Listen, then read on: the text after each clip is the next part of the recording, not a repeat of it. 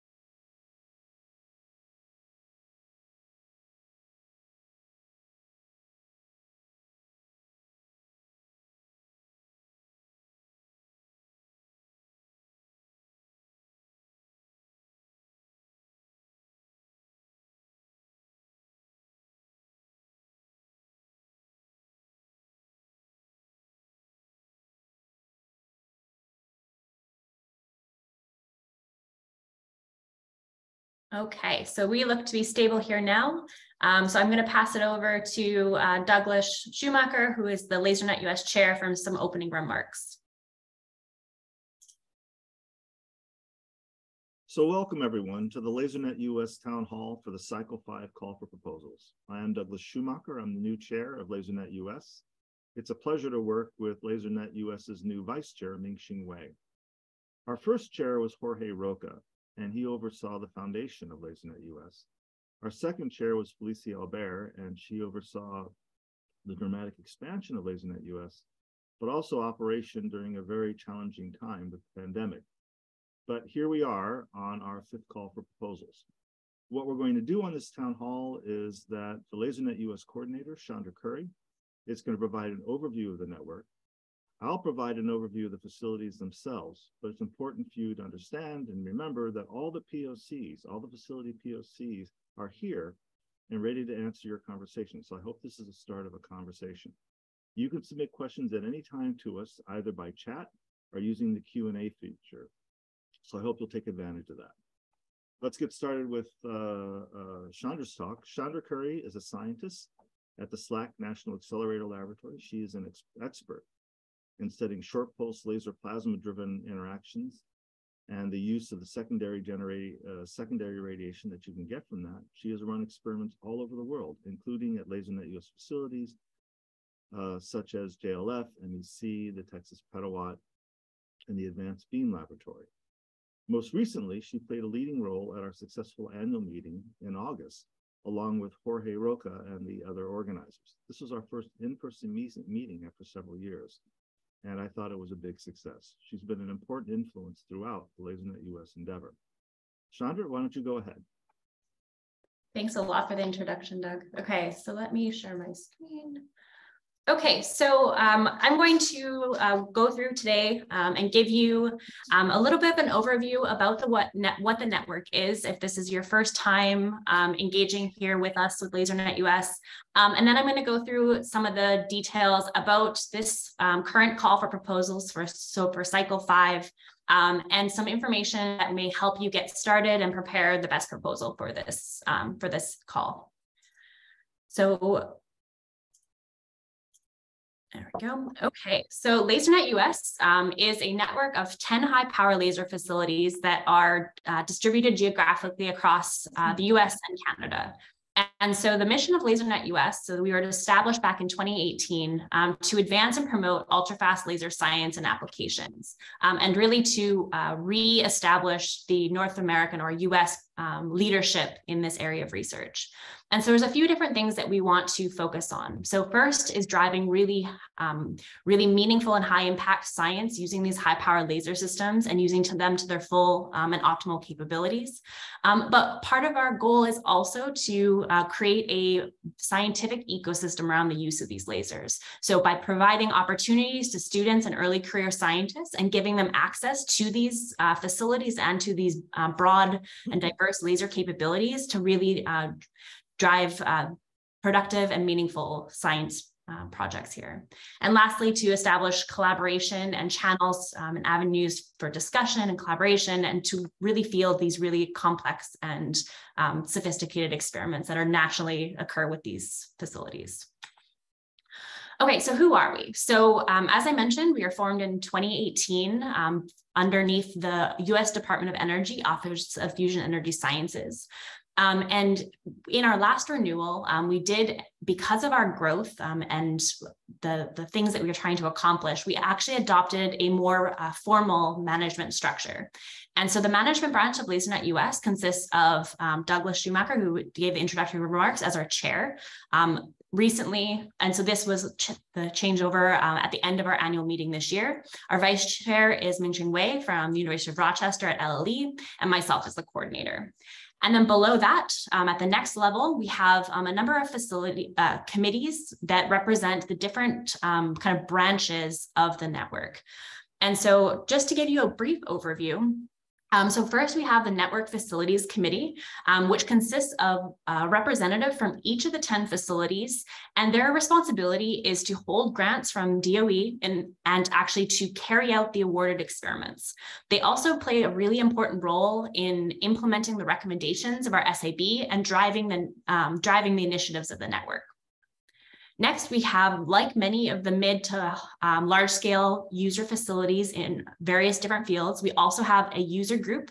And so ours is called the Intense Light Users Engagement Committee. And it's their role to represent the user's interests within the network and to provide recommendations on initiatives that would better support the user's needs in terms of outreach and opportunities, and even just in operational recommendations of the facilities. Next, we have our diagnostics and simulations committees. Both of these aspects are very, very important pieces to designing and fielding experiments with these high power laser systems. And so these two committees are currently assessing the different ways in which we as in LaserNetUS can provide support to user groups to use these within their experimental design and execution. Next, we have our proposal review panel. So this is chaired currently by Dr. Ariana Gleason from SLACS and Stanford. And she oversees a panel of 20 subject matter experts that span the broad research areas of LaserNetUS. And these are confidential members, so we have basically a blind review, and their responsibility is to conduct a fair and transparent review of the proposals that are submitted for time on our facilities.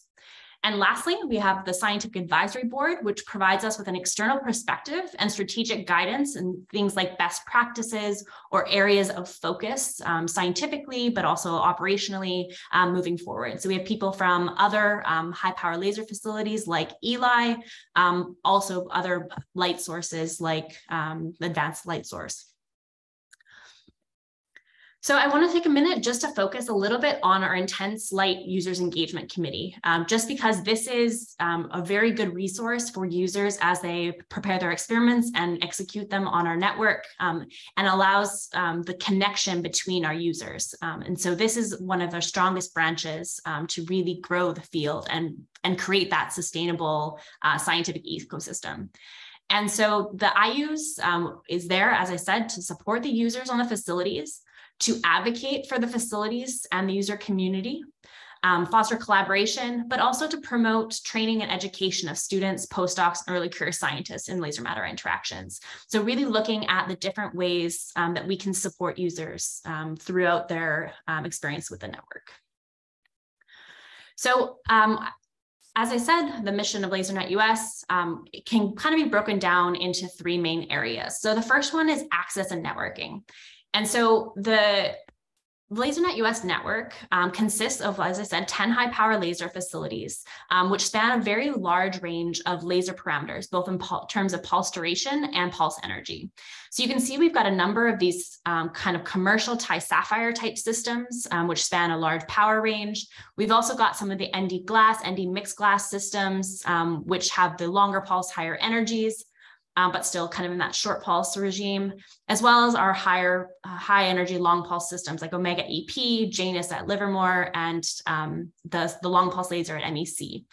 And so what's really cool about this is that now by providing access to these 10 different facilities with a very large parameter space, users can really begin to design experiments and field them with the laser that best suits their scientific case.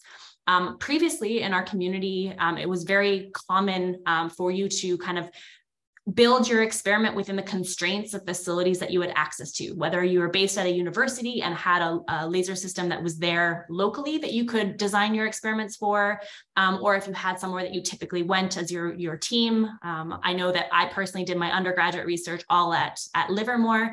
And so the experiments that we proposed and the ideas that we had were really within the constraints of the facilities where we typically had access. But we really want to remove those barriers from high power laser science. And so by having this single open call with access to 10 facilities, we hope to remove that so that the best science can be done with these systems and really span those high impact regimes. So another two pieces are that workforce and community growth and science. And so my next couple of slides, I'm just going to go through on how we've been growing as a network and the way that we are driving that science forward. So in the last 4 years, we have had 4 calls for proposals, and we're currently in our 5th cycle. And so what you can see here in the top left is in blue, the number of proposals that were submitted to LaserNetUS and the number of experiments that were awarded, to give you kind of an idea of the number of experiments that we have per cycle. What's really great about the current funding level for LaserNetUS is that we're able to award a very high percentage of the experiments that are submitted. This is a very good kind of positive outcome for that. Another couple of things that are really great about how the community of people that have been engaging with LaserNetUS is that we've got a really broad distribution of career levels and institutions.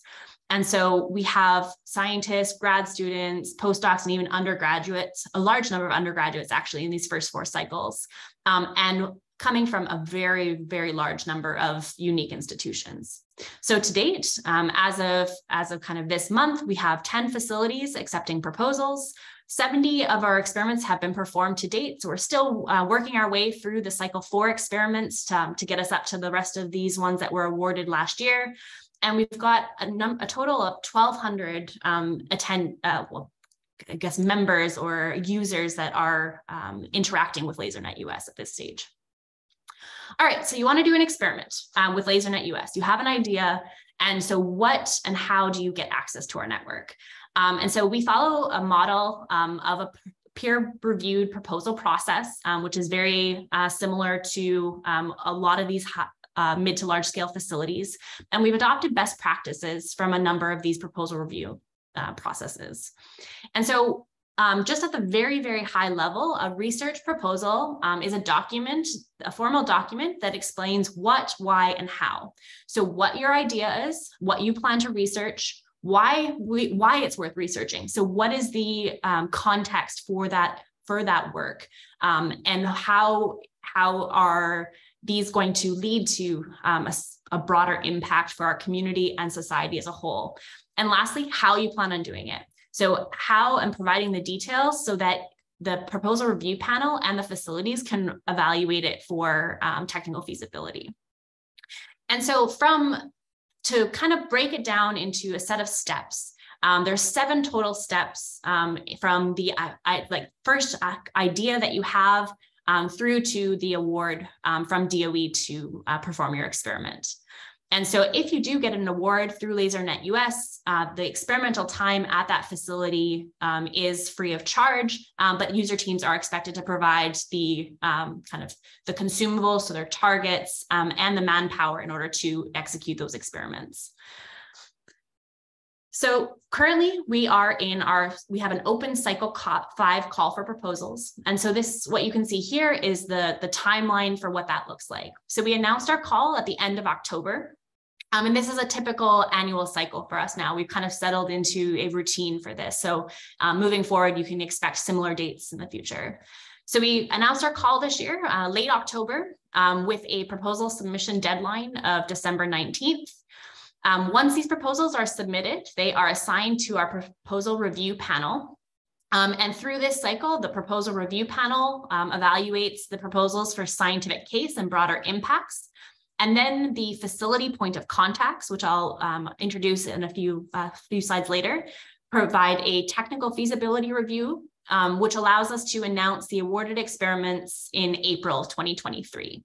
Now, these experiments, once they are awarded, the scheduling at each of the individual facilities is an open communication or open dialogue between the spokesperson and the facility themselves, because things like technical feasibility or maybe lead times for your targets, or potentially putting experiments that use similar configurations or diagnostics back to back to minimize kind of the turnover time are all important considerations that are best handled at the facility level themselves. So cycle 5 experiments will be scheduled in the timeframe of mid-September through to July of next year through to July of 2024. So our cycle 5 call for proposals was announced, and we have 2 documents that are very important to refer to while first coming up with your proposal ideas, and then also preparing that proposal document. So if you visit this website here, so on our LaserNetUS website, lasernetus.org/proposal, we have 2 documents that are available for download. First one is our guidelines. So this outlines who is eligible to submit a proposal, things like what our expectations are for teams that are awarded time, like who needs to be acknowledged, the safety considerations, and our expectations. So this is kind of your first point that it's important to review this document, as there are changes between cycles.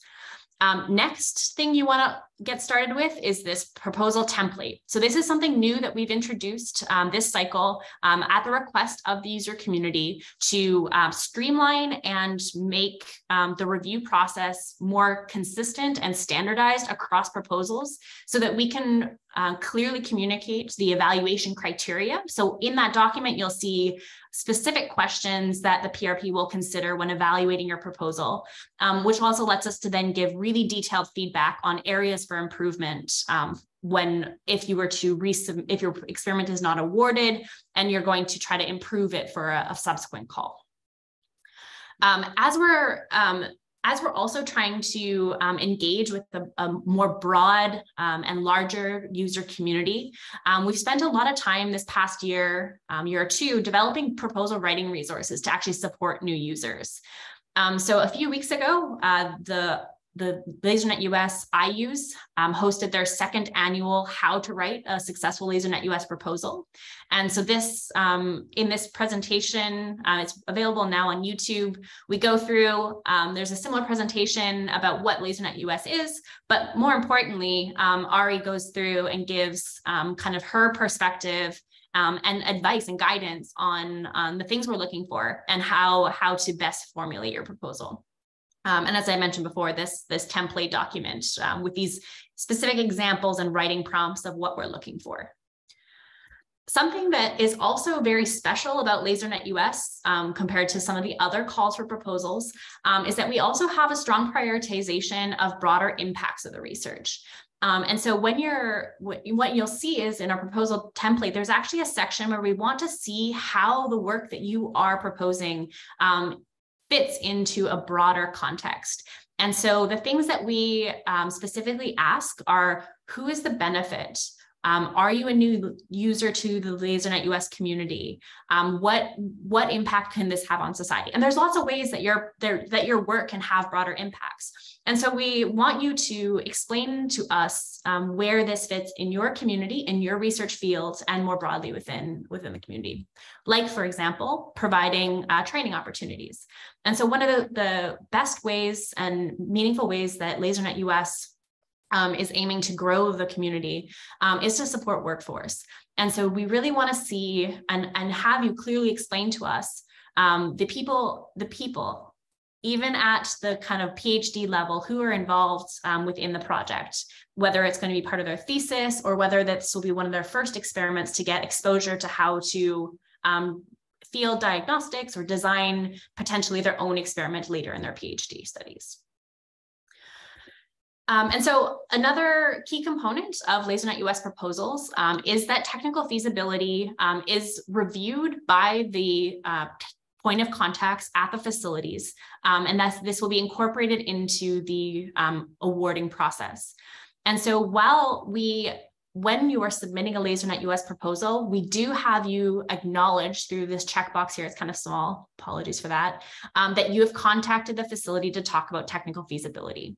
And so we highly recommend that as soon as possible within this process of preparing your proposal, that you reach out to these designated point of contacts in order to start the discussion about technical feasibility, to most importantly identify any showstoppers or things that may influence the way in which you perform your experiment. There are things like, for example, the duration of experiments at our facilities is highly variable, and it varies depending on the local support, the technical complexity, perhaps maybe a new capability that needs to be developed prior to your experiment being fielded. And all of these things need to be really an open communication with the facilities in advance of submission. So in this call, we have now 10 facilities that are participating. So our most recent addition was the Institute for the Frontier of Attosecond Science and Technology, or shortened to IFAST, at the University of Central Florida. And on the LaserNetUS website, we have a highly detailed page for each of these facilities where you can look at the capabilities offered. And if there are things that you require in addition to what is stated on the LaserNetUS website, it's really important that these are communicated in advance. I just kind of want to emphasize that point, is if you need anything in addition to what is stated, it's really important to ask those questions. Something I also want to clarify from previous cycles is the way in which we handle primary and secondary facilities. So when you submit a proposal, you typically write it for a primary facility. And within the page limit, it's very difficult, we understand, to have the same experiment possible at 2 facilities. And so in the proposal template, what you'll do is you'll have a section where it discusses changes to the proposal, or maybe changes in scope or parameters or scans for an experiment to be applied to a secondary facility. But what's really important is that by putting a secondary facility, you're actually maximizing your possibility at getting awarded time. And so the way that this works is if you have primary and secondary, your proposal will first go into competition at that primary facility, and it'll be ranked within those set of experiments. Now, if it does not reach the level of being competitive or shortlisted at the primary facility, then we transfer it to the competition for what you list as your secondary facility. And what I don't mention here as well is sometimes the proposal review panel can identify even a third facility where the proposal may be possible. So if you're not competitive at primary or secondary, the PRP may come back to the spokesperson and say, hey, have you considered maybe doing your experiment at this facility? Based on my experience at this facility, I think it might be possible. What do you think? And at that stage, the spokesperson would have the option to accept or deny that transfer to competition at that third facility. And so we really want to do the best that we can to find a good match for the proposed work to get time in the facilities. All right, so there have been some changes since this past cycle, which I just would like to take a moment to highlight. Which will have quite a large impact on the proposals this cycle. So the first one is that the Omega EP laser facility will only be accepting proposals that are related to inertial fusion energy in cycle 5. So as you know, there's a lot of community momentum behind IFE since the kind of 0808 shot. And so LaserNetUS is going to be using its time at Omega EP to support this this type of work. If you have questions about this, please feel free to reach out to us and we can provide additional information there. Next, the Texas petawatt laser will actually be available for a full run of LaserNetUS experiments. Both Titan and Janus lasers at Jupiter Laser Facility will resume operations. As I said, this is our first cycle where IFAST will be accepting proposals. It is going to be restricted to the 2.5 micron laser during this cycle, expanding to the rest of the lasers in future calls. And lastly, the 100 terawatt beamline at the Extreme Light Laboratory will be available. Okay, so now you've got a proposal, you've got an idea, you've talked to your facility, you're all ready to go. How do you submit it? So we have a system that we use that you access through the LaserNetUS website, and the spokesperson of the proposal will navigate to this portal system from the website or using this Start Submission button.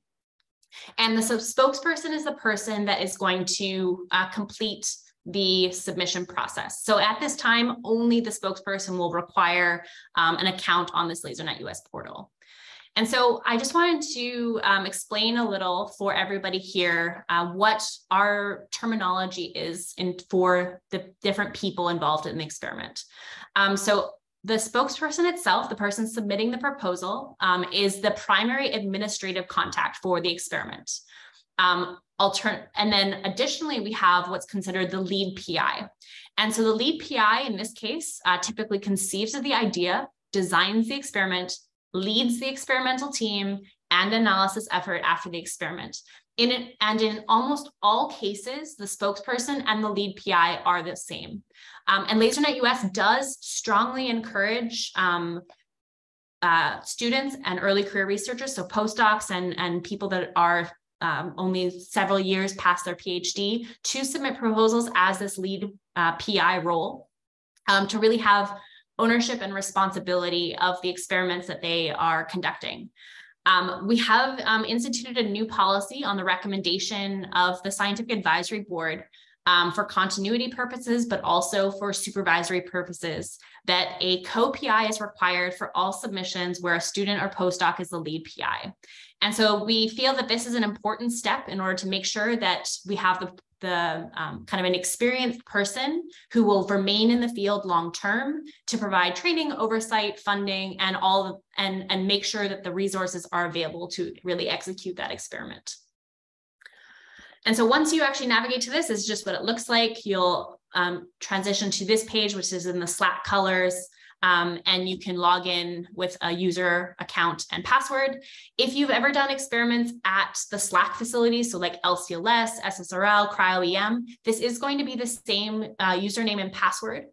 If you've not previously engaged with Slack for other user type experiments, the spokesperson will need to register for the first time.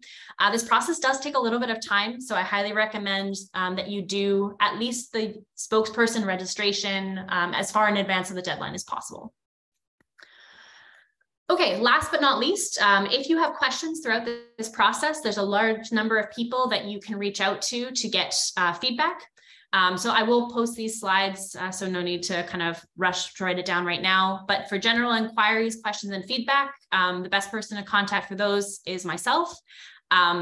Anything technical questions about the facilities and the feasibility of your experiment and your ideas should be directed to the LaserNetUS facility designated point of contacts, which are all listed on the LaserNetUS website. Ariana Gleason's happy to answer questions about proposals. And IUS is your best place for anything related to user engagement.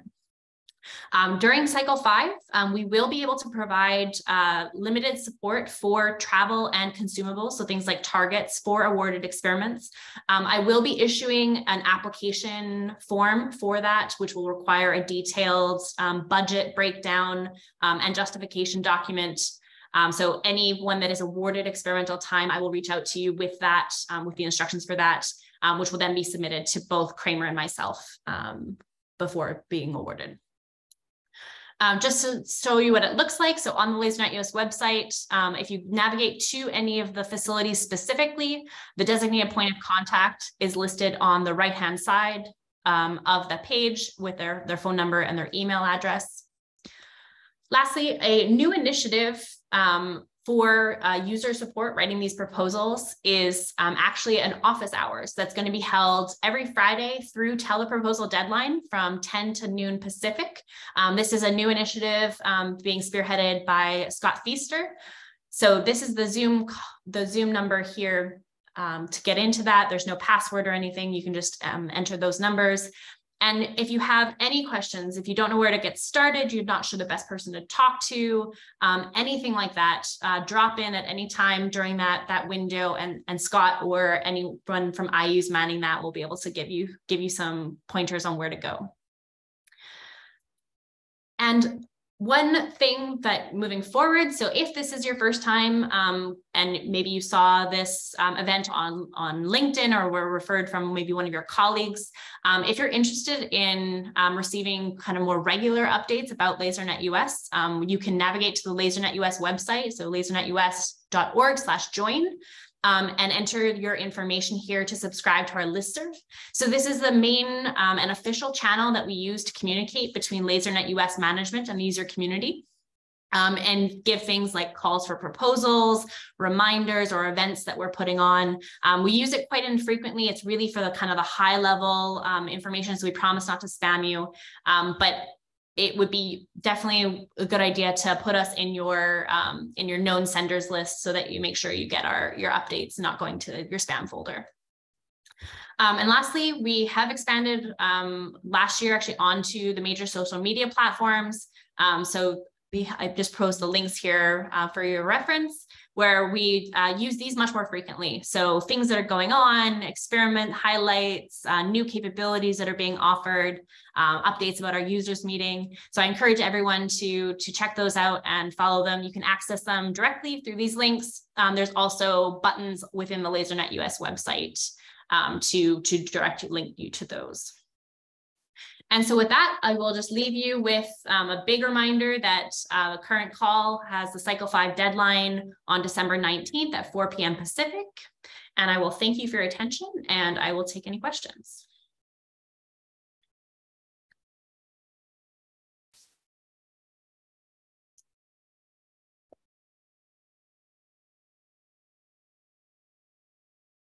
Any questions from anyone? Feel free to use the chat or the Q&A. Okay, we'll go on.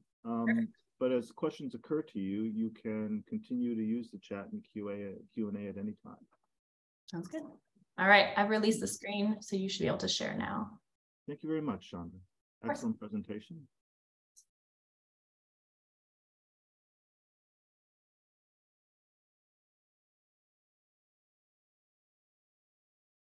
So is my screen successfully shared? Yes, yes, it is. Okay, good. Let me reconfigure my windows. They always move around when you change sharing.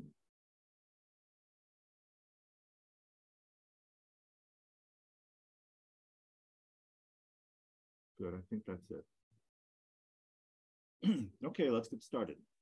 So what we're going to do in this section is have an overview of the various facilities. LaserNetUS consists of 10 facilities at universities and national labs.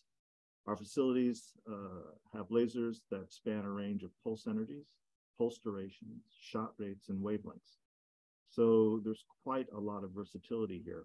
And each facility brings its own wrinkle as to how you might do an experiment.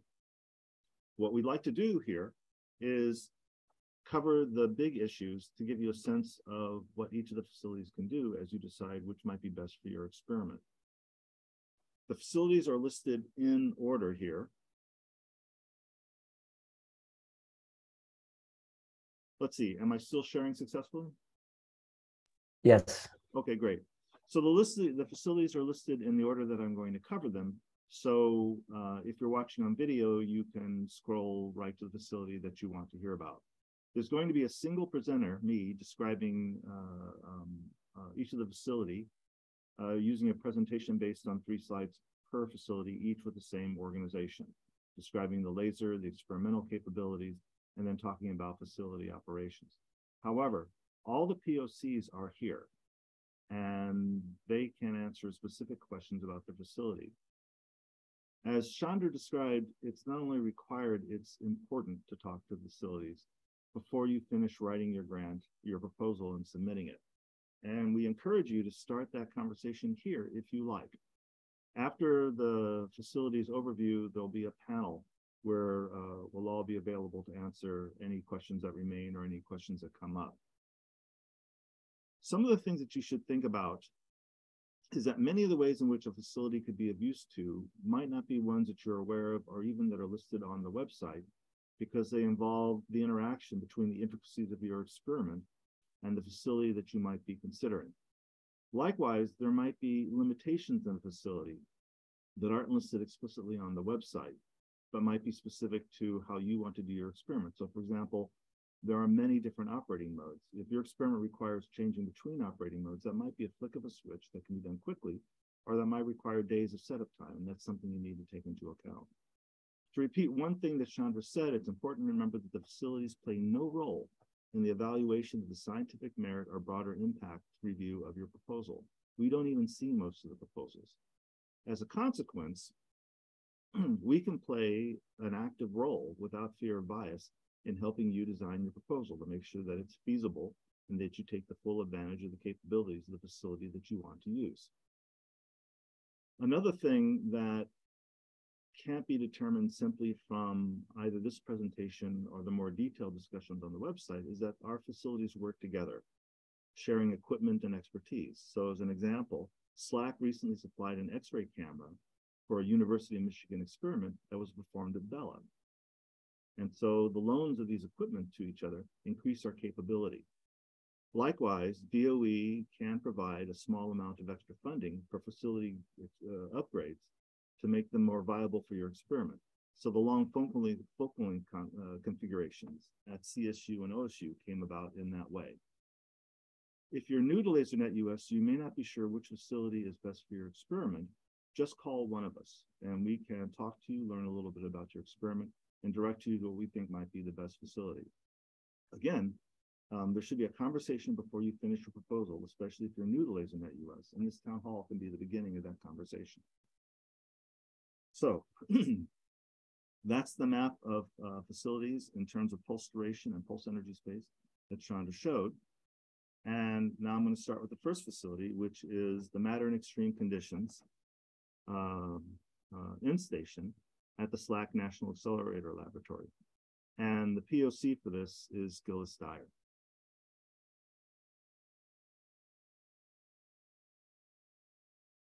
Okay, so it's important to remember that although the MEC is an important end station at SLAC, LaserNetUS time on MEC is laser only time.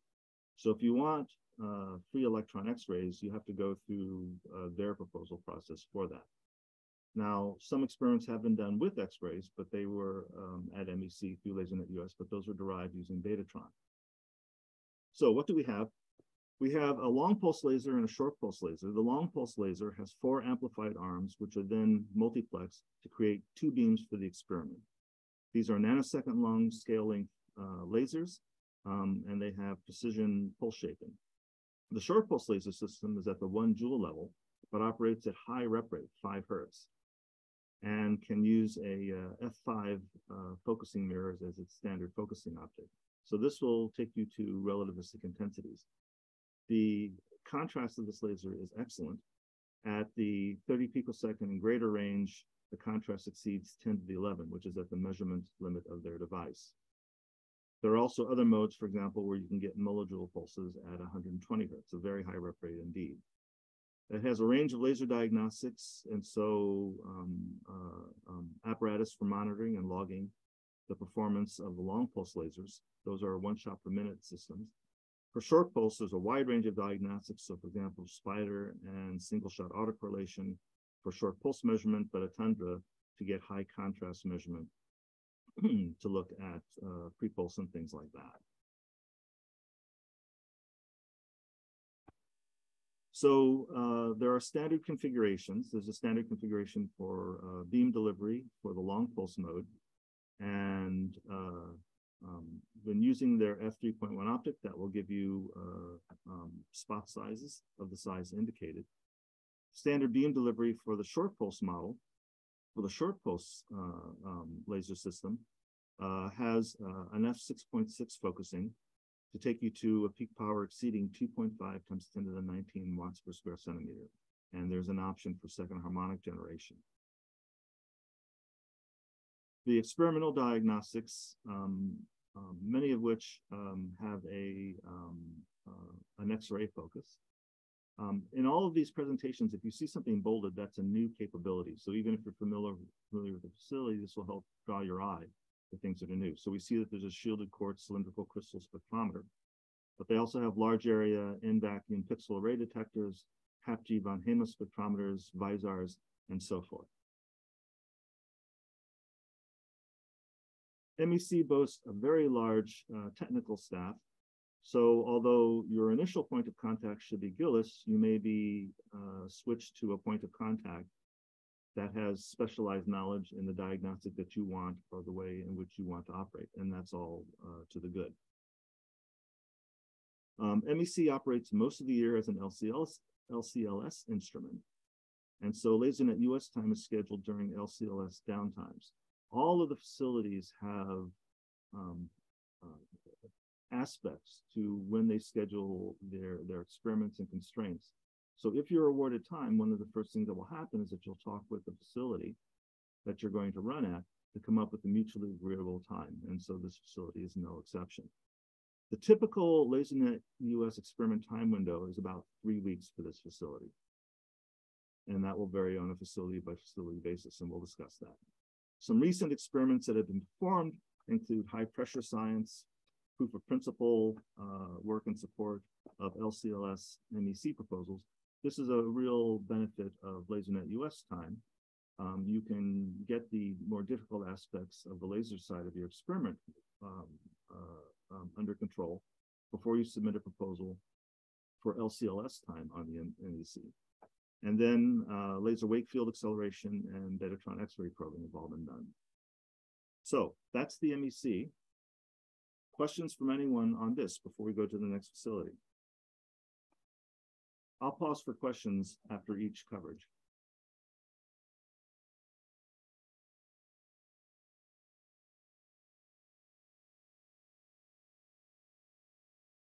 Okay, so we will go on to the advanced laser light source, ALS.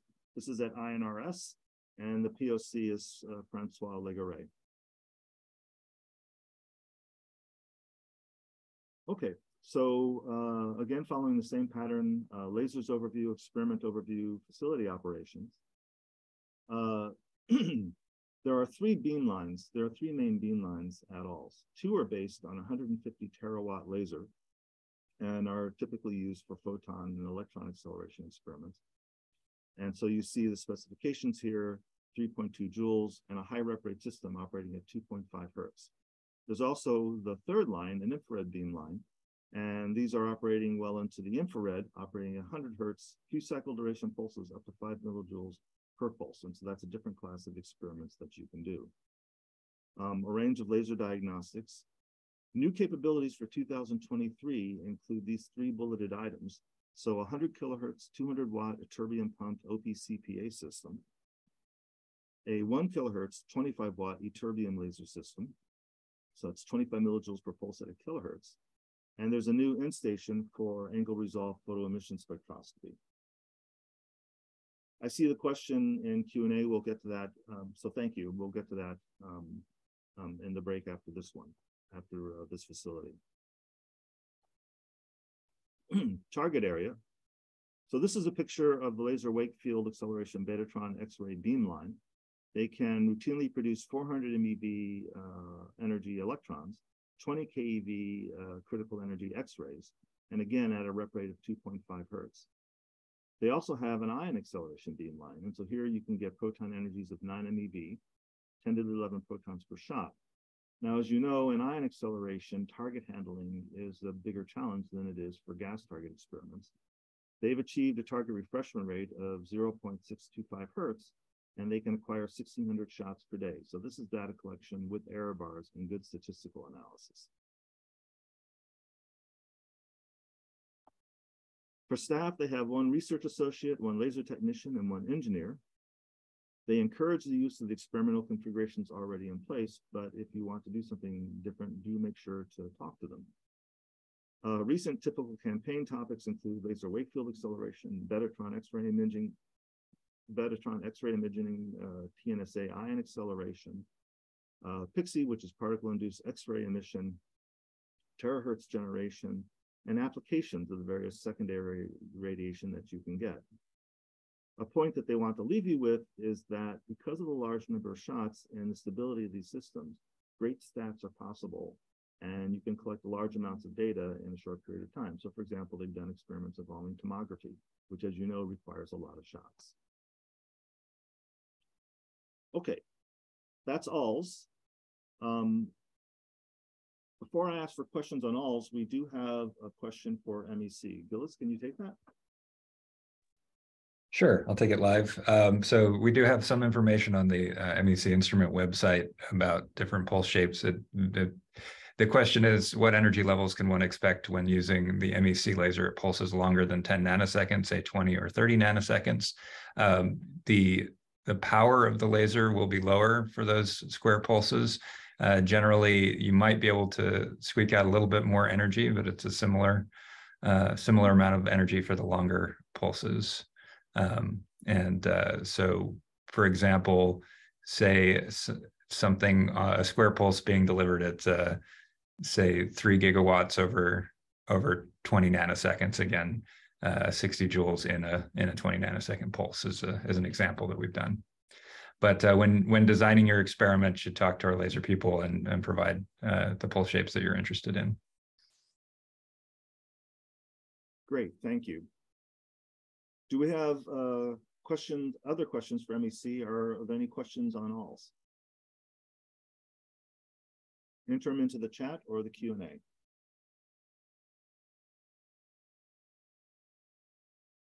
If not, we'll go on.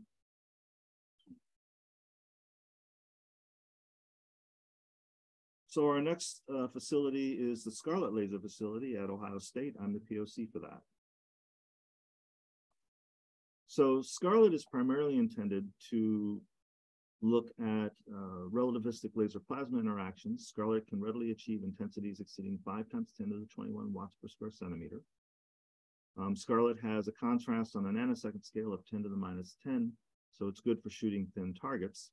Scarlet has two main modes of operation, a high-power 300 terawatt mode at 1 shot per minute, and a low-power 10 terawatt mode at 10 hertz. We've only had one user ask for the 10 terawatt mode, but of course they were able to collect a rather large number of shots in a short period of time. This is a 30 femtosecond laser system. It has two focal geometries, f2 tight focus. That's how you get above 5 times 10 to the 21 watts per square centimeter. We have a very nice spot size between 2 and 3 microns, pretty clean. And we also have a long focal length geometry, f17, designed by Jenny Cochran from Lawrence Livermore and commissioned in an experiment a year or two ago. We have a range of laser diagnostics, a vacuum autocorrelator, an SHG frog. We can do pulse contrast measurements to 10 to the 10 orders of magnitude dynamic range. These measurements, looking for even the smallest pre-pulse, typically take several hours to perform. That's true of all the facilities. So for any of us, if you want a measurement like that, you should contact us in advance to make sure that'll be needed. And we also have on-shot diagnostics, including an equivalent plane shot. So we know what the laser spatial mode looks like on every shot, and that's available as part of the data set. And we have some beam jitter, and so we can tell you approximately where the beam was on each shot. We're commissioning a new operating mode, which will involve pulse shaping. And so that might be available for cycle 5, assuming we're successful in cycle 4. We'll know in spring of 2023. The target area, we have a chamber which is a 3/4 scale version of the Titan chamber, an extremely successful chamber, very open, easy to work in and configure. We have a range of diagnostics, for example, a Thomson parameter, parabola ion spectrometer with a microchannel plate detector, so it's rep-rated, magnetic spectrometers, an electron spectrometer, laser reflection and imaging. One novel diagnostic is that we can provide a polarimeter, so we can completely characterize the polarization of a light, at least assuming that it's spatially uniform. We can use radiochromic film, although of course that slows the data collection repetition rate down by quite a bit. We have a range of ways of getting the target into the right position, characterizing the position and the quality of the target, as do all the facilities. That's the kind of thing that you want to talk to facilities about. How will my target get aligned on a shot-by-shot basis? For facility status, we have 2 full-time staff, Becky and Ali, and by the time cycle 5 starts, we'll have hired a 3rd. There are 2 people leading the facility, myself and Nam Chowdhury, who designed Scarlet. The typical run duration is 4 weeks, and thus far we have delivered about 30 weeks of experiments thus far, not counting special setup times. Users should be prepared to set up their experiment in the chamber, so make sure you bring enough people. We manage the vacuum system, opening the chamber and closing it, but once it's open, you can go in and put hands on it, put optics where they need to be. The kinds of experiments we've done lately include studying the relativistic laser plasma interaction using light with orbital angular momentum. Here's a picture of the phase derived from the orbital, the OAM light that we used in one experiment, and you can see it's a nice spiral. We've done experiments on the fundamental relativistic ionization and electron emission effects, proton and deuteron ion acceleration, relativistic transparency. We've done some experiments on platform development and picture catcher geometries to produce neutrons.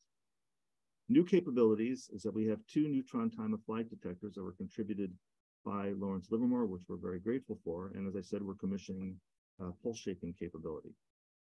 Final thing is that if your experiment needs CH targets, and particularly if it needs very thin CH targets, say down to 20 nanometers, we can provide those at no cost using liquid crystal technology. The liquid crystal technology is very powerful and effective for some kinds of things. For example, it's great for synchronizing a pump and a pump probe experiment, but there's other aspects of the technology that are finicky. So if you want to use these, talk to us and we can tell you what's possible. Questions for Scarlett?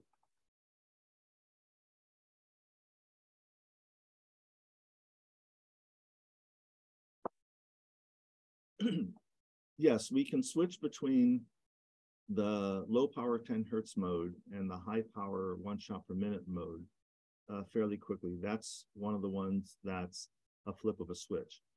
On the other hand, another two modes that we offer is a short focal length mode and a long focal length mode. That requires moving optics around and realigning it. That takes much more time, days. Thanks for the question. Other questions?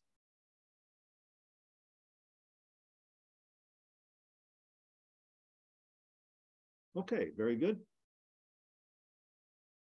The Extreme Light Laboratory, University of Nebraska-Lincoln, and Don Umstetter is the point of contact. So there are two primary lasers. There are two primary lasers at the ELL, Diocles and Archimedes. You're seeing a top-down view of Diocles. Don likes to point out that they're in a nice location in the center of town, and so there's lots of great hotels and restaurants and things within easy walking distance of the facility. There are three separate and independent ways these laser systems can be used. So Diocles can run with a peak power of as high as 0.7 petawatt and a 0.1 hertz repetition rate. And then Diocles and Archimedes both have high repetition rate modes at lower power, running at a very high rep rate of 10 hertz. So Diocles can do 110 watts, 100 terawatts. And as you see, Archimedes is listed here as 10 terawatts and 10 hertz. For laser diagnostics, they have a range of autocorrelators and pulse characterization measurements, as well as spatial profiles, such as a Shack-Hartman interferometer and pulse energy measurements. This facility is in its own building, and so it has actively controlled laboratory temperature and humidity and vibration dampening, and so stable operation is possible with this system. There are separate laser target interaction areas. And so we see the one for Diocles. Experimental diagnostics include fast scopes, digital pulse generators for timing your electronics, electron spectrometers, and a range of imaging systems, from Lennox screens and image plates to X-ray CCD cameras, also X-ray spectrometers.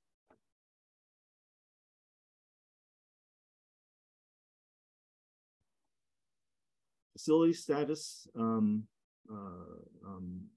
talk to the facility if you want to explore laser parameter customization, and they can help with electronic and mechanical fabrication.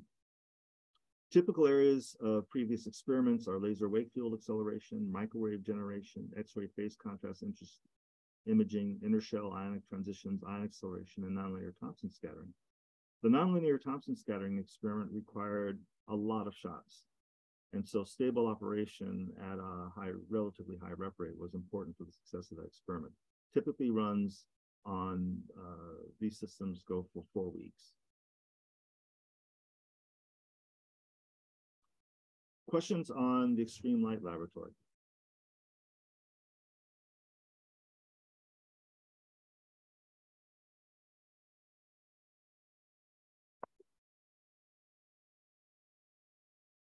Okay, we'll go on.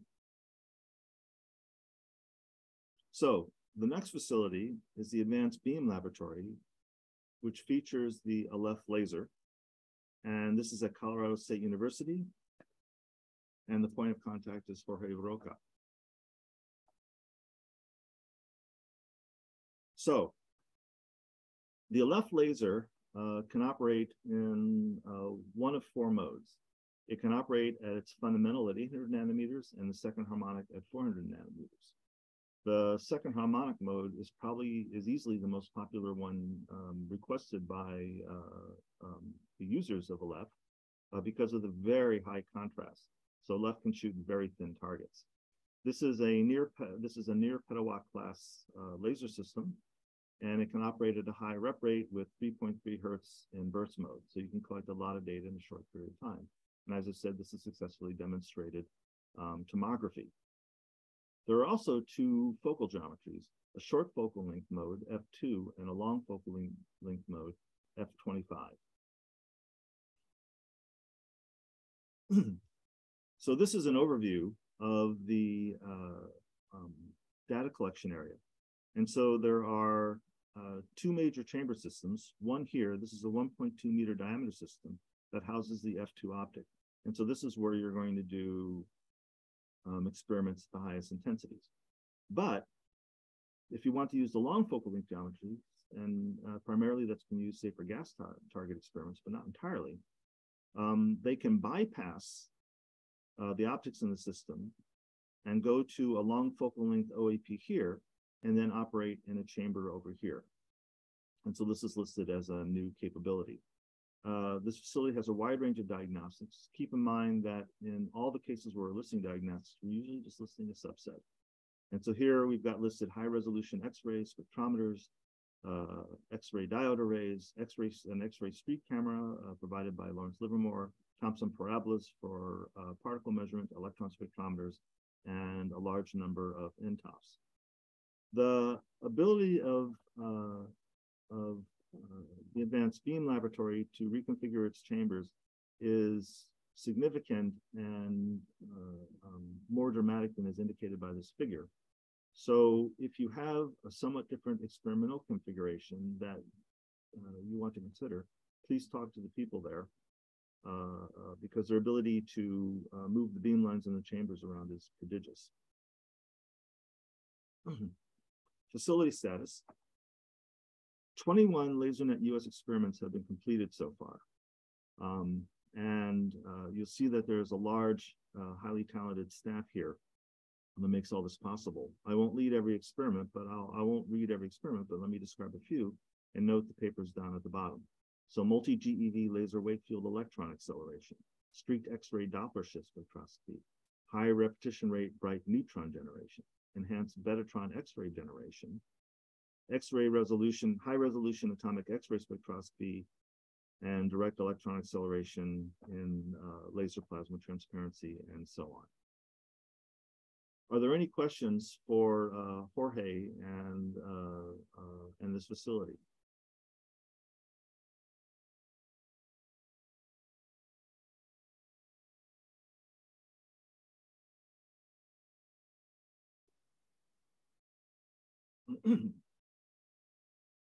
Okay, our next facility is Bella at Lawrence Berkeley National Lab. Cameron Geddes is the point of contact.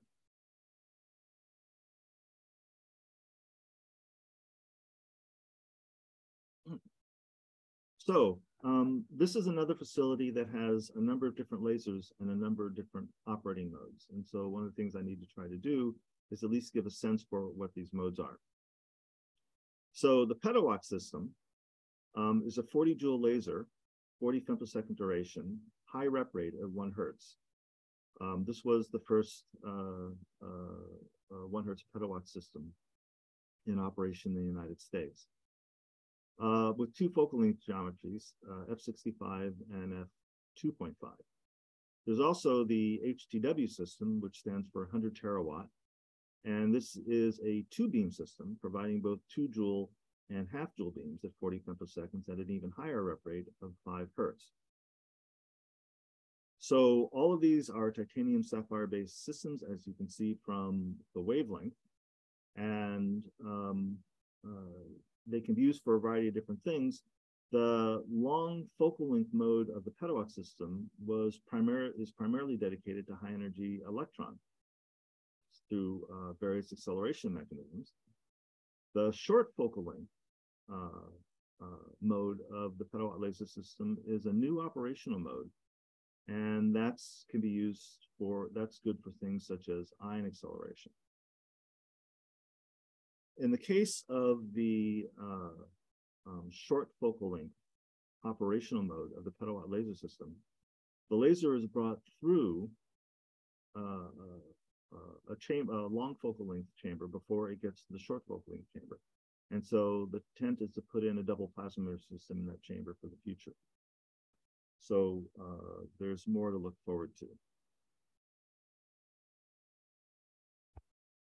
So the left picture shows an example of the short focal length target chamber, and the middle picture shows a picture of the long focal length target picture, and the overall geometry is on the right. A range of diagnostics. There are a lot of diagnostics for working with accelerated electron beams. And so a magnetic electron spectrometer, multiple CCD cameras, diagnostics operating at the high repetition rate that the laser can operate, and so on, as well as a range of optical diagnostics. In the case of the HTW system, you can configure the dual beam in different ways. The system, the 2 dual beam can be focused to intensities exceeding 10 to the 19 watts per square centimeter. And you can get a range of pulse durations. They, in some cases, have bypassed compressor to get extra long pulses of several hundred femtoseconds. And so, for example, experiments have been done where one beam drives electron acceleration, and then another beam is used to drive a shock, which is probed. So a wide variety of configurations. If this sounds like there's some connection between this and the experiments you want to do, you should talk to them to see what's possible. LaserNetUS experiments on cycles 1 through 4 have typically run 4 weeks using a range of the different focusing geometries and the versatility of the 2-beam HTW system. So, for example, they've looked at high-resolution HED shock imaging. That's what I referred to a couple times already. The development of high-rate plasma mirrors that can operate at a petawatt, and even MEV high-resolution industrial imaging and tomography data collection. An important note here, experimental capabilities beyond access to the lasers should be done in collaboration with the expert Bella staff. So, for example, if you want to look at laser plasma acceleration of electrons or ions and so forth, you should talk to them about working in a collaborative mode.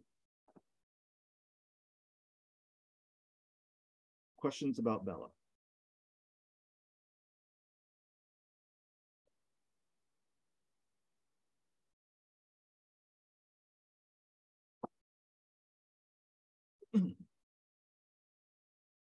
Okay, the Texas petawatt laser.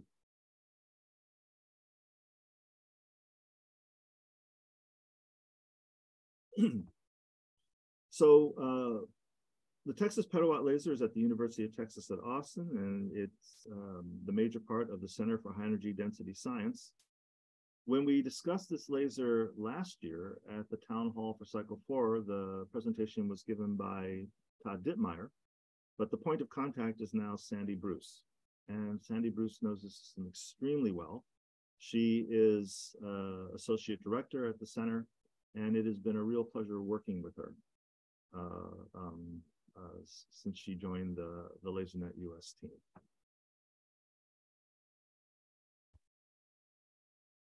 So the Texas petawatt laser is a glass flash lamp pump laser. It uses mixed glass for bandwidth, so it gets down to very short pulses of 100 femtoseconds, but it has high energy up to 130 joules per pulse.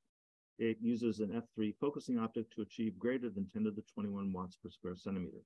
It has a short focal length and a long focal length geometry. The long focal length geometry is usually used for gas targets, but it has been used for solid targets. The shot rate of the system is about 1 shot per hour. However, it has a so-called rot shot mode where it produces lower energy pulses at a higher repetition rate. And Sandy tells me that the users have found this very useful for the early phases of an experiment before they go to the higher powers. A probe beam is available. If you need this, discuss this with the facility. And this is a millijoule scale beam at either the fundamental or the second harmonic, with a range of pulse durations. Many of the facilities in LaserNetUS can provide a probe beam by picking a beam off from the main beam. We can do that at Scarlet. And so if you need a probe beam, that's something that you should also discuss with the facility. Probe beams that are based on a pickoff have some limits, but they can be quite useful. There's also a long pulse pump probe available with the specifications given down here. Texas Petawatt is one of the facilities providing nanosecond pulse operation, making it a very unique and useful facility in the constellation of LaserNetUS facilities. A range of diagnostics, including near field and far field and pulse duration. They have 2 primary target areas, the TC1 short focus chamber, and so this is an F3 system. They have an F1 focusing optic, and if you want to use that, you should discuss that with the facility. Working with F1 optics is tough, and so that makes everything harder. But this is something that they can provide and have used before successfully. The TC2 is the long focus target chamber, and that's an F40 system. And there's an illustration here. Some of the popular experimental diagnostics that they're using VAST for are image plates. Users brought in image plates, and an image plate scanner is provided. Electron positron spectrometers, a Faraday cup, Ryan time of flight, Thomson parabola spectrometer, particle measurement, and VISAR at 532 nanometers. Also a range of power meters, cameras, spectrometers, and the like. There's some important things that I need to read here. So in this case, the shot hours that the facility operates are provided. Experimental runs usually run from 4 to 5 weeks, with the first week dedicated to experimental setup. And as I've said before, common experiments are things like laser wake field on TC2 and electron proton acceleration from solid density targets on TC1. This section here is important. TPW experiments are predominantly user-driven. User teams should typically have 3 to 5 experimentalists on site at all times for optimum staffing. On receiving on-site training, users are expected to pump and vent the vacuum chamber on each shot as necessary, place and align targets and diagnostics, do the fine adjustment for the focusing optic to produce the desired quality, collects, save, store, and analyze experimental data, perform radiation scans and the like. Users are provided with a range of equipment, of course, and the laser setup is done by Texas Petawatt staff, and the firing is done by Texas Petawatt staff, and there are target-based scientists to assist with all these issues. So this is a great chance for young career scientists to learn all the ins and outs of experiments, and this kind of thing is present at all the facilities, although it will differ from facility to facility. So for example, at Scarlet, we do not want the users touching the vacuum system at all. We open and close the chamber, but once the chamber is open, users can go in and work with their hands. So again, you'll want to know how the facility does the various things that it does so you can design the best experiment for it. This is very useful and detailed information from the Texas Petawatt. Let's see here. I see a question that was in the Q&A, so let me get to that first. Would it be possible to have the number of applications per facility and the number of allocated beam times per facility on the last call? I'm not sure I understand what that means. Oh, you want the results from the last call.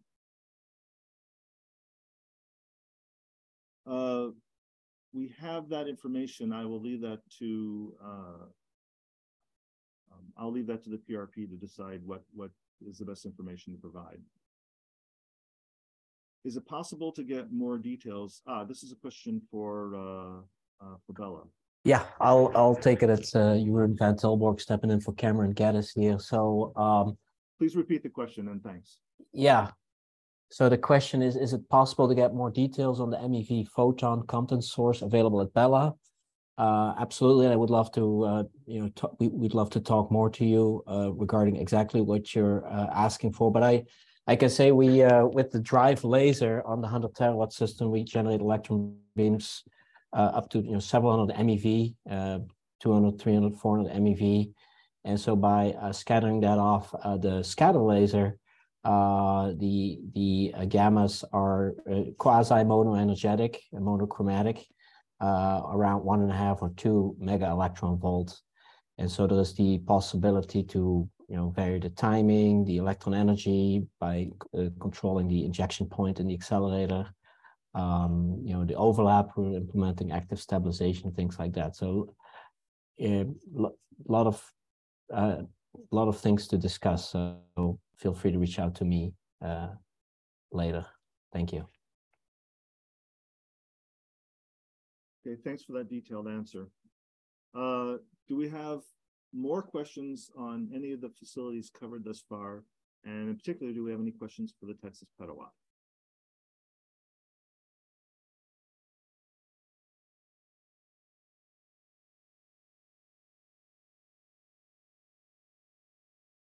Okay, we'll go on.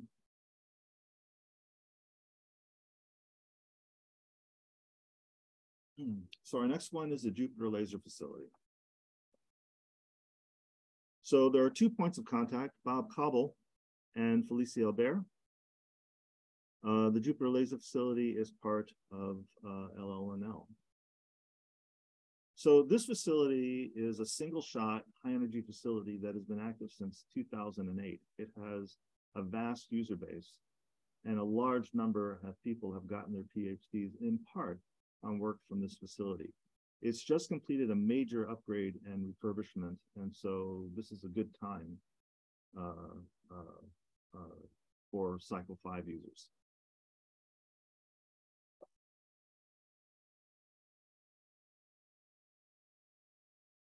Okay, so this facility has 3 high-energy beams going into 2 target areas. The target areas are referred to as the Titan target area, or the Janus target area 1, or so TA1. One of the high-energy beams, a long pulse beam, always goes to TA1, and the short pulse beam always goes to the Titan. And then a second long pulse high energy beam can go either to Titan, in which case you have short pulse, long pulse. You can have short pulse, long pulse combined experiments, or both long pulses can go to TA1, and then you have higher energy double long pulse experiments. The specifications for the systems are here. So for long pulse, 1,000 joules on target. In the first harmonic, 700 joules at the second harmonic, pulse duration out to 20 nanoseconds, user-defined pulse shape, and focal spot, pre-pulse level, energy, and these other things are listed here. On the short pulse side, the system is intended to produce 300 joules in the first harmonic in a 400 femtosecond short pulse, or 100 joules in the second harmonic. That capability is not currently supported. They're still waiting on some gratings to come in to complete the system, but there is operation of the system, and so talk to the points of contact on what your needs are and to see if they can meet them.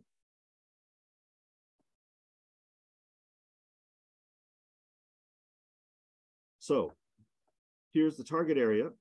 So repeating a little bit of what was before. So in the so for Janus, there are 2 nanosecond beams, each with a kilojoule. One beam is fixed, the other can have multiple positions, and you can have second harmonic. And 1D and 2D Visar and some wavelength tuning. Stiletto has been demonstrated. Contact them if you'd like to use that. On Titan, you can have 1 short pulse beam and 1 kilojoule beam. The short pulse is down to 400 femtoseconds and up to 150 joules. It has different focal geometries at f3 focus that's smaller than a 10 micron spot size.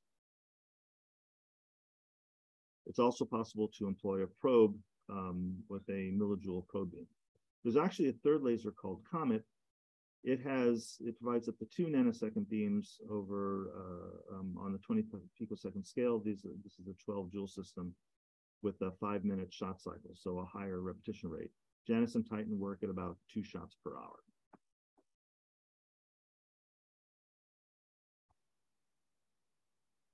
As said before, JLF is completing a 4-year refurbishment done with support from Livermore and DOE FES. So there is operation is expected for the full duration of cycle 5. Experimenters receive facility support from the technical staff, but the actual build, execution, and teardown is the responsibility of the experimental team. JLF doesn't support remote operations. A collaborational approach is encouraged that will open up access to more diagnostics. JLF experiments involve a large range of HD science, and I'm particularly enjoy this line here. JLF has been a part of more than 110 PhDs granted over the past decade. Finally, JLF partners with NIF for an annual joint user meeting. If the younger career members looking at this either live or on video I've never been to this user meeting, I strongly recommend it. It's excellent.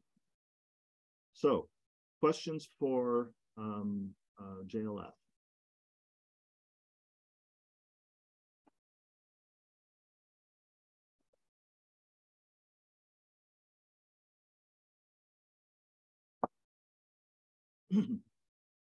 Okay, we're coming to the end. And we have two very different and exciting facilities to conclude this presentation with. So this is the Omega EP laser facility at the Laboratory for Laser Energetics. The POC is Ming-Xin Wei, who is also vice chair of LaserNetUS. Ming-Xin, among the many hats that she wears, manages the NNSA-funded basic science program at the facility. Omega EP is part of the larger Omega facility. You can think of LaserNetUS time as providing additional access to this valuable facility. So, facility overview. The Omega EP laser system provides 4 beams of high energy pulses in 2 configurations. You can have 4 long pulse UV beams operating at pulse durations out to 10 nanoseconds and up to 5 kilojoules per beam. So this is the highest pulse energy provided by LaserNetUS. This can go using a f6.5 tight focus geometry, can give you tight spot sizes and high intensities. On the other hand, 2 of the pulses can be configured for short pulse operation. Then the pulse duration can be as short as 700 femtoseconds. The maximum energy follows these ranges depending on the pulse duration that you use. With an F2 OAP, you can get 30 micron spots, and that can give rise to a peak intensity of 10 to the 20 watts per square centimeter, well into the relativistic regime. Longer F numbers are possible via apodization, but of course that will give you a proportionally reduced energy.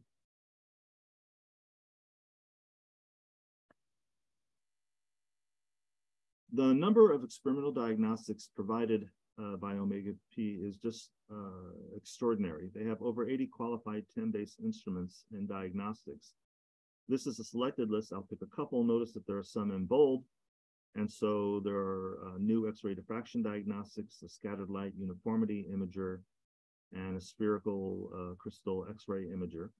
But the full list is much larger than this, and you can go to their website to learn about all the other diagnostics.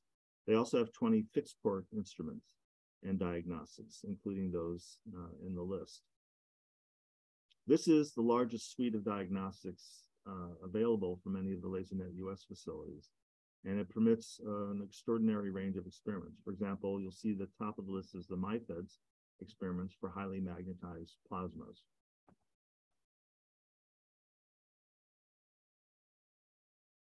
Facility status. Users are encouraged to come on site, particularly new or less experienced users, but they have accomplished many successful operations with a remote PI. The typical experimental duration is 1 to 2 days, where 1 day will give you between 6 and 14 shots, depending on the experiment. So don't ask for a month of shot time. There's also a large new and exciting lab office and lab expansion project. So make sure to talk to the facility to make sure that you can get your experiment in at a time that works for both parties. Omega EP has completed 12 LaserNetUS experiments from cycle 1 to 3, with 5 cycle 4 experiments underway as we speak. And there's a range of topics that have been explored in the list there. Let me repeat what Chandra said. They're doing something different for this cycle. The LaserNetUS Cycle 5 at Omega P will only accept proposals related to inertial fusion energy research. So this is an opportunity to use this facility for that kind of research, where there's a lot of momentum right now. Okay, questions on Omega EP?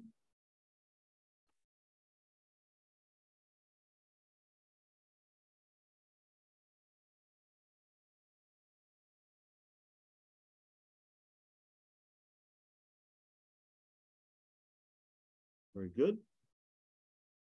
And so we come to IFAST, the newest facility of LaserNetUS. So this is at the University of Central Florida. Mike Chinney is the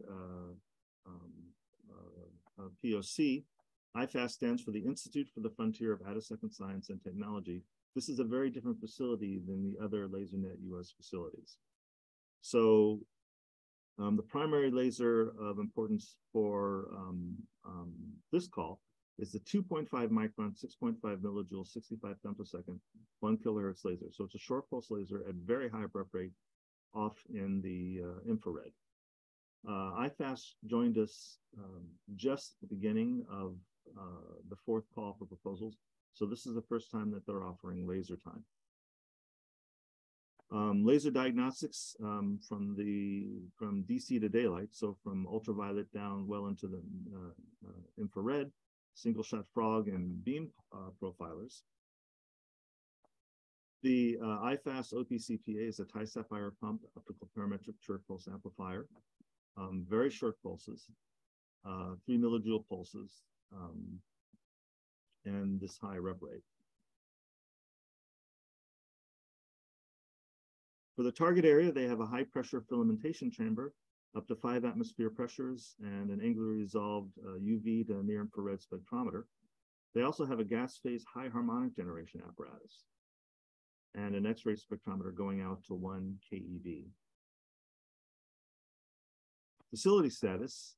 The loose focusing beam lines for studying filamentation and high harmonic generation are fully operational. Tight focusing beam line is anticipated to be available for the Cycle 5 campaign. They have 1 research scientist available full-time. Previous experimental campaigns involve laser filamentation, laser machining, optical waveform sampling, and higher order harmonic generation. And there is potential for experiments at multiple wavelengths. Look at the table shown below. Contact Mike for details. So this facility enables a different range of experiments than many of the others and represents a new opportunity for us. Questions on IFAST?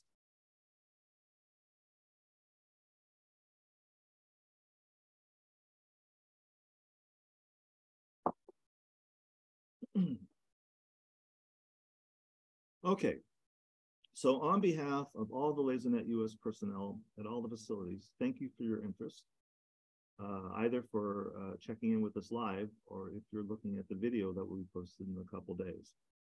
If you're writing a proposal, make sure to talk to facility POCs. We can help and we want to help. Chandra, I think we're ready to have the panel discussion now. Perfect. That sounds good. All right. So if the POCs want to turn on their cameras, and then we will open up the floor to questions that anyone may have. We'll see if we can get started here. Hi, Chandra, just to let you know right now we're unable to start on video. So as panelists. Let me start yours here. Yeah, thank you. There you go. You should be able to do it there now. we go. Thank you. Of course.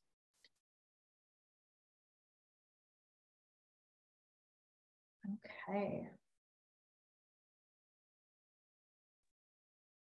Sorry, Chandra, I don't have a camera where I am right now, but I'm here. No worries. Thanks. I'm not hiding from it. Perfect.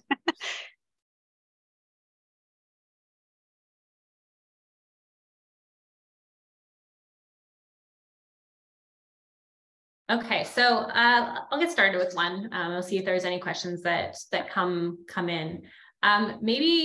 Maybe Jorge, can you start maybe and explain a little bit about kind of what the first steps are, or what users should do to initiate the communication with a point of contact?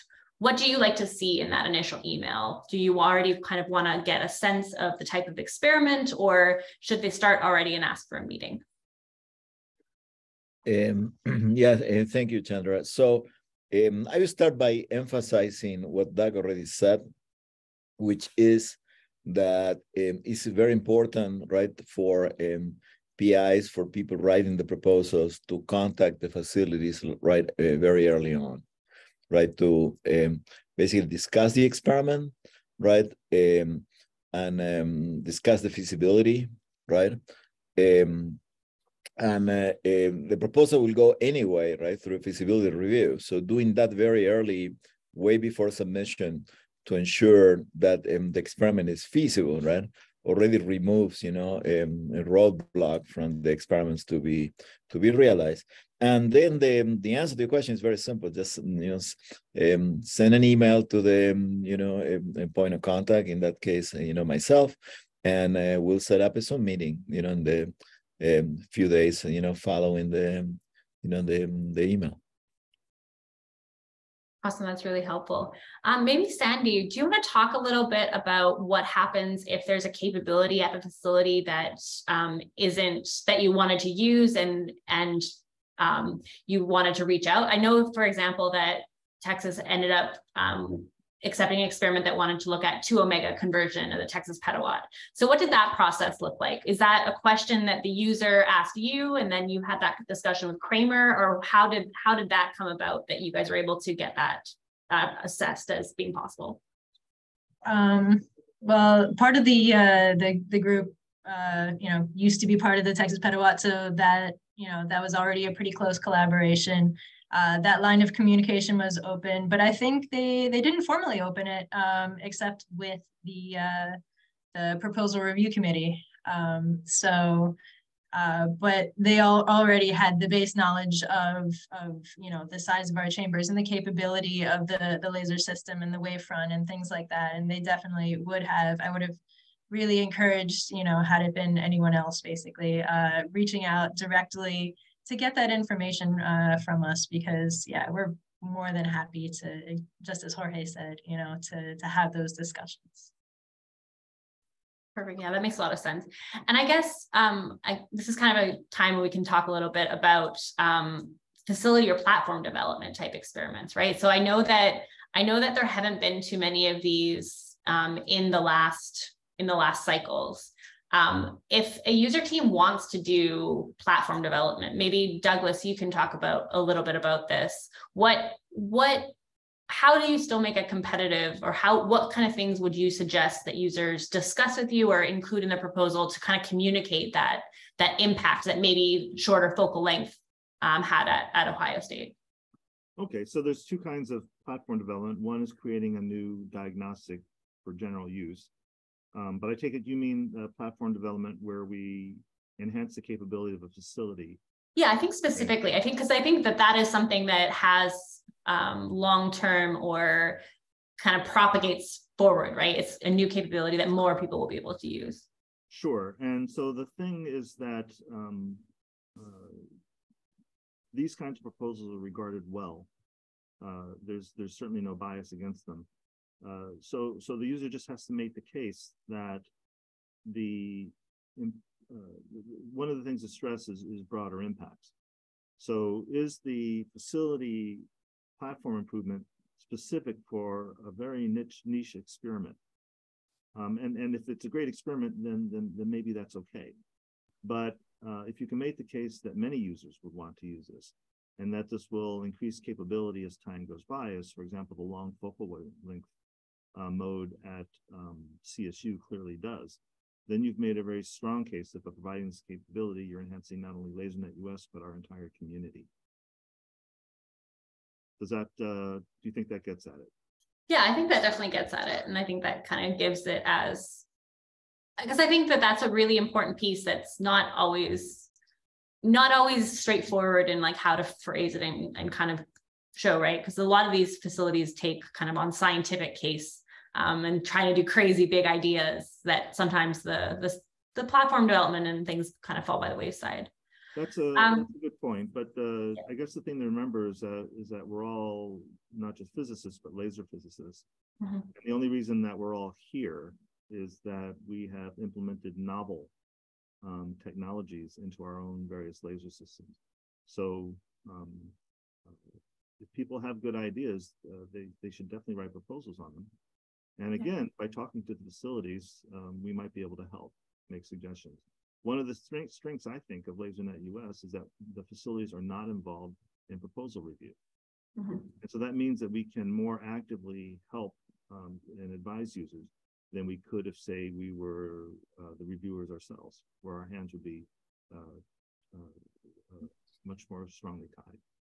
Francois, did you want to add something to that? Follow up with that? Yes, I do want to add something. So Doug mentioned that we will get a new ytterbium laser system that will be sub-picosecond, that will be scaled up to half a joule in 2024. And we are looking to have users that will come and use this ytterbium laser system to develop secondary sources. For example, terahertz sources, and soft X-rays, laser wave electron acceleration at high repetition rate.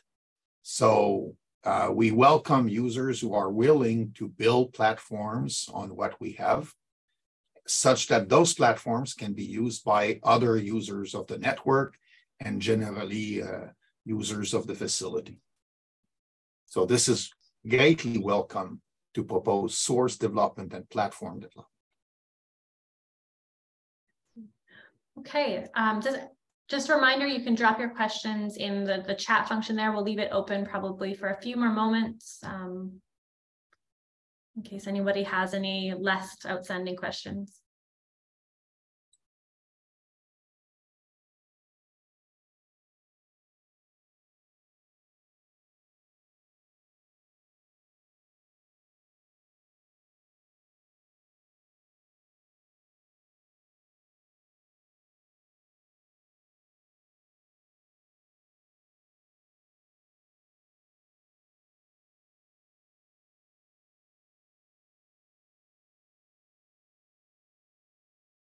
All right, it looks like we've covered at least everything that's on your mind for the time being. I just want to remind you guys that the proposal deadline is December 19th at 4 p.m. Pacific. If you have any questions about the process, about the proposals themselves, feel free to reach out to myself or Ariana Gleason. Technical questions, the facility POCs, all of our contact information are on the LaserNetUS website. And Gillis? Hi, Chandra. Sorry to interrupt, but I just noticed that there was a question that landed underneath an answer to a question for MEC. That was a question for JLF, and I'm not sure that we answered it. It was from Juan Gernandez. Which I think is Hernandez. Yeah. And it says, for JLF, can you clarify the contrast level? Did we answer that question? We did not.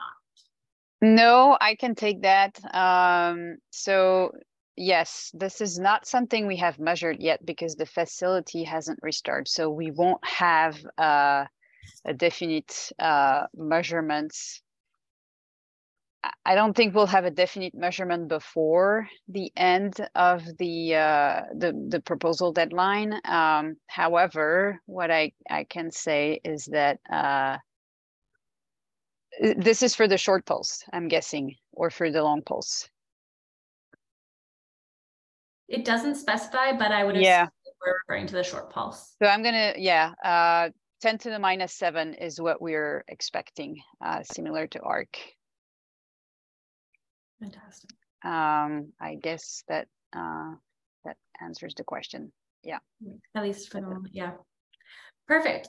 So with that, I will thank everyone that's still here for attending today. We will post this recording in the next couple of days on YouTube so that you can refer back to it if there's specific facility content that you're interested in reviewing. And with that, I'll conclude and thank you all. Thank you, Doug.